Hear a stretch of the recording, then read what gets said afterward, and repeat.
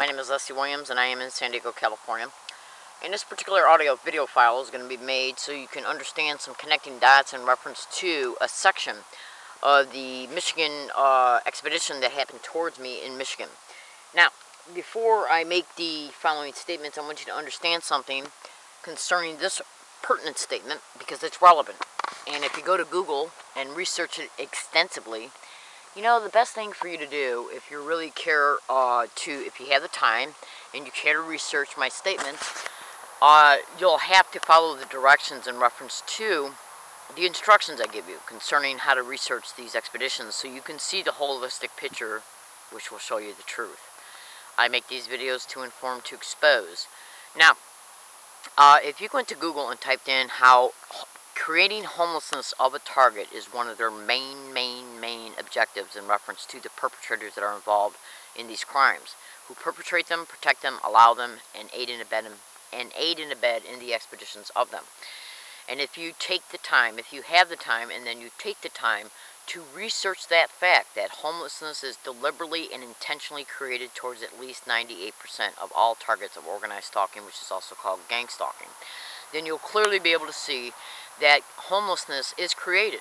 And it's created for multiple motivations and aspirations and objectives. And what I'm going to show you is something that I'm going to state to you different information so you can take the information and connect the dots. Hang on one second, please. I'm having my afternoon cigarette, and I apologize for smoking while I'm making this video. Hold on one second, please.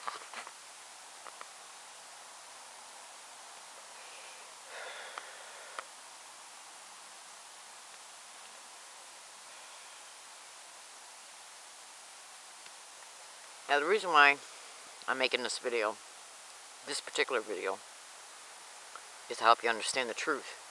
Because at the end of the day, criminals don't want you to know the truth. Not at all. They're criminals. Do you really honestly think that a rapist will admit that he raped somebody if he can deny it and get away with it? Yes, he will. Now, what I'm about to show you has some connecting dots so you can take these dots and research them, and as a result, synthesize them, and then you'll be able to see the truth concerning the statements.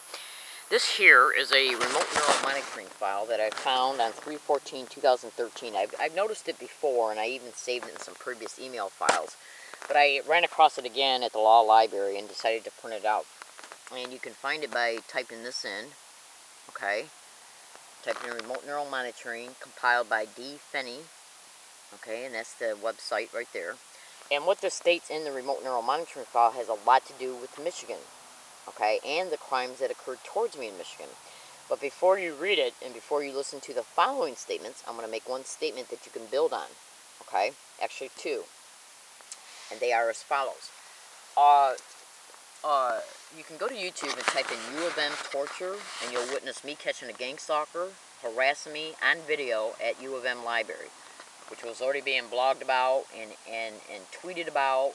And I had numerous email files concerning that factuality before that video was taken on January 20th, 2011. Then you'll see a video that's right below it that shows me going to campus safety to complain about that particular incident and how much campus safety cared. Now, what we got to understand here is that if you take a look at one of the third or fourth videos, you'll see me taking a picture of an individual on a balcony who's in a wheelchair. And me saying, I think, if I remember correctly, I'm saying, there you go.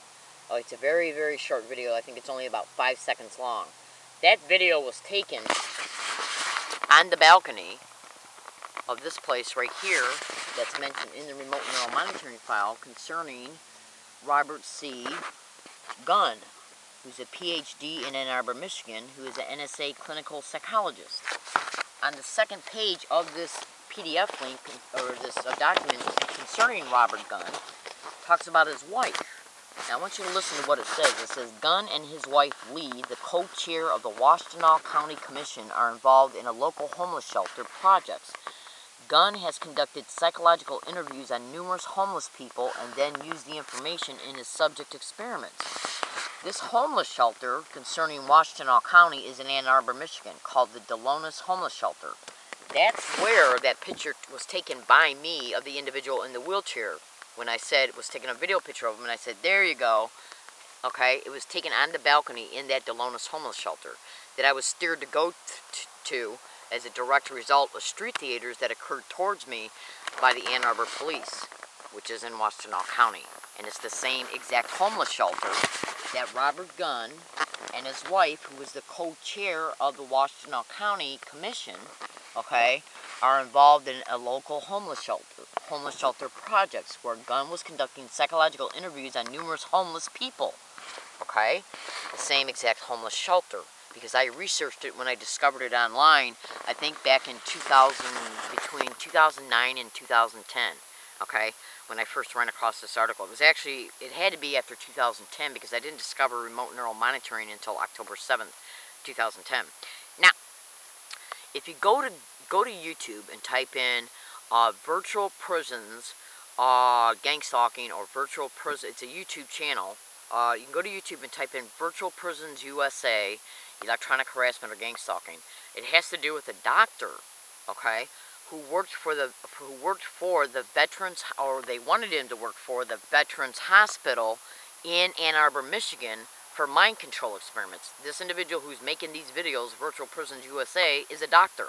He's Arabic, so he doesn't talk very well. But understand this and be clear. By no means dismiss what he has to say, because he is talking about the same exact Veterans Hospital that is mentioned in this PDF link in reference to Dr. Gunn taking, it says it right there, Ann Arbor Veterans Hospital, okay?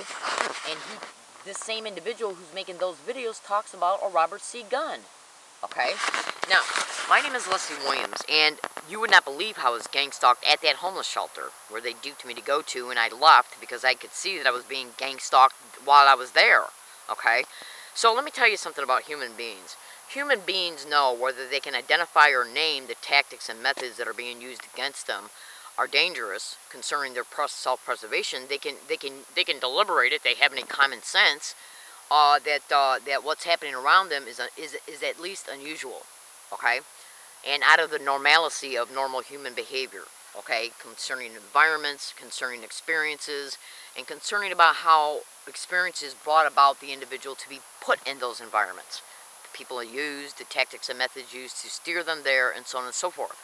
And every single tactic and method that was used to steer me to go there directly related to the theft of over $500 worth of United States Postal Service money orders that I buried in Ann Arbor by myself. Now, I want you to understand something. I think it was in 2009. I was on a bus in Michigan, and I decided to hide my license because I had been robbed I was robbed sometime in that calendar year right across the street from U of M. Okay, and I'll make a video about that eventually. And so I went through hell replacing my license, and I didn't want to be robbed of my identification again, which was being stolen by me from me on numerous occasions like you would not believe. So what I decided to do was get off a bus that I was on as I was going by a wooded area that was on Ford Road in Michigan, in Dearborn. Okay. And there's 4-lane traffic's going east and going west, going west and then going east. And in the actual road between the 4-lane traffic that went in each direction was a huge area where there was multiple trees. It looked like a miniature woods, you know, a section of property that looked like woods. And I had eyeballed it on several occasions as a result of taking the same bus route going west and then coming back going east. And so what I thought to myself was, I'm going to get off this bus right at the bus stop that's right across the street from that wooded area on Ford Road, run down into the wooded area, and then I even had a spoon that I had gotten from a thrift store, okay, where I was buying some of my clothes at that time on Ford Road just off of Middlebelt. And when I was there buying clothes, I went down the aisle that was dedicated to buying like plates and cups and stuff like that, and I noticed a spoon. So what I did was I bought that spoon and then had a bottle of water with me with that spoon, because I was starting to hide some of my property that had been stolen from me, like identifications, food stamp cards, money, like money orders. And I would take what I would do as I was preparing to hide certain things is I would take a bottle of water with me and the spoon, run to an area, put the water on the dirt to soften it up, and then take the spoon to dig a hole. Okay, and then place whatever I wanted to place in the hole to bury it. okay? And that's what I did with my license when I got off the bus. I got off the bus, immediately crossed Ford Road into the wooded area, got inside of the wooded area about 20 feet, made a right about 15 feet, dropped to my knees, got out the water bottle, and poured it on the dirt, and then used the spoon to dig a hole, took out my license, which was already in a plastic bag covered with a rubber band, and put the license down in the hole, put the dirt back in the hole, and then covered it up with branches and leaves, and then left there immediately. And then within a week, it was close to payday. So then around payday, I went to go get the license back out, because I had to be able to cash my checks that I was getting physically at that time in my P.O. box. When I went back to that wooded area to get my license, someone had dug it up, put the dirt back in the hole, and then positioned the license in a portrait-type position, kind of like how you would view a picture on a piano, how it's set up and prompted up so you can see the picture as you walk into the room.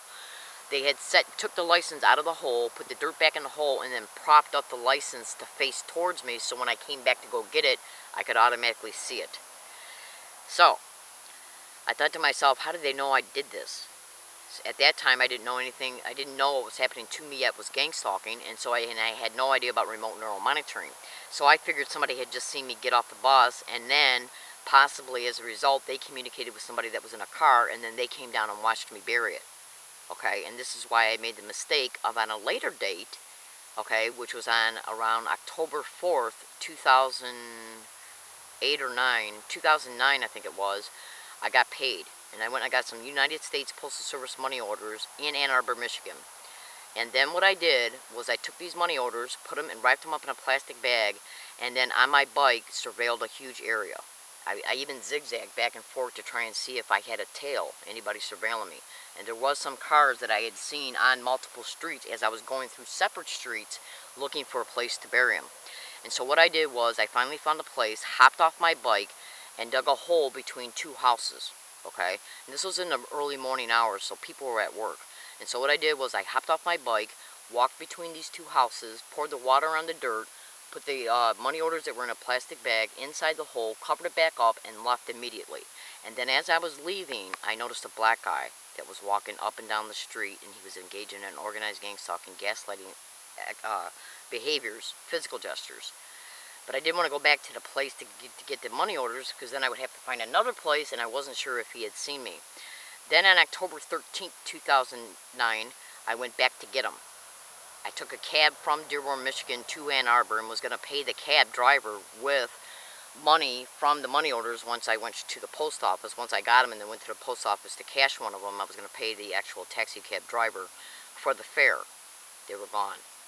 The police was called by me, and they didn't expect it, okay? So they pulled a huge organized gang stalking expedition as a result of that. And then as a result of me being broke because they stole the money orders, they steered me to that homeless shelter. And the homeless shelter is even on the police report that was made, because they actually had the audacity to give me a warning report concerning trespassing. And then on that trespassing warning stated that they were directing me to go to that homeless shelter, because I had no way now to eat. Yes. And that's when they were also playing around with my food stamp card, so I would have no way to eat by myself to keep me independent from help, the help they were trying to steer me to for exploitation purposes. Cross-reference all the statements in this video, and you will be able to see that what I am telling you is undisputable proof. In this same PDF link that talks about Dr. Gunn, let me see if I can find it. Oh yeah, it's right here. It's right on the front page. It talks about how it's a 4-part expedition and how gang stalking is directly connected to it.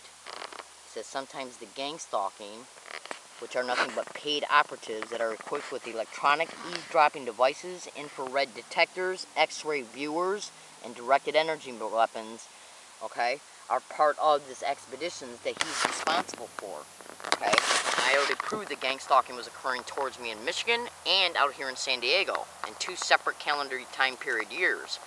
I'm in San Diego, California. My name is Leslie Williams. This is a tidbit file in reference to you being able to see that I'm a target of this crime, some of the maneuvers that happened towards me in Michigan, and what their motivations and aspirations were for me. That YouTube video that's online that you can find by going to YouTube and typing in U of M torture and just scan through the videos, you'll see me taking a video picture of a young man in a wheelchair. I was taking care of him while I was there, looking out for him, and I said, there you go. in the video. That's on the balcony of the homeless shelter that this guy and his wife were attached to. That's literally mentioned in this PDF link right here. Dr. Gunn and his wife Lee, who is a co-chair of the Washington County Commission, who worked for him, are connected to the homeless shelter. Okay, and if you research Dr. Gunn, you will find out the name of the homeless shelter was the Delonis Homeless Shelter, the one that they steered me to go to. That's why they stole my money, the money orders. Yeah, I'm in San Diego to steer me to that homeless shelter so I could eat. Yeah, do you see how they operated? I'm in San Diego, California. My name is Leslie Williams. They employed the same exact tactic in Dearborn with the license, digging it up and repositioning out for me to see, to let me know that it was done. Yes, and then the theft of the money orders to steer me to the homeless shelter. You would not believe what I know. I'm in San Diego, California. My name is Leslie Williams. I expose these truths so people can be aware of the truth for what it is. Thank you.